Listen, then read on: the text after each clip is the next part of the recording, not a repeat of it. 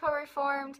I just wanted to thank y'all so very much for your generosity. So many children and teachers and adults in Thailand were able to learn about Jesus and his love for every one of them for the very first time, and this wouldn't have been possible without your generosity and God's faithfulness.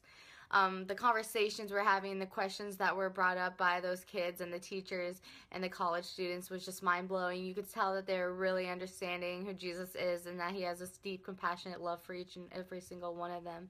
And so I just want to thank you so much. This trip changed my life personally, and I know it changed all the people I went on the mission trips with lives as well.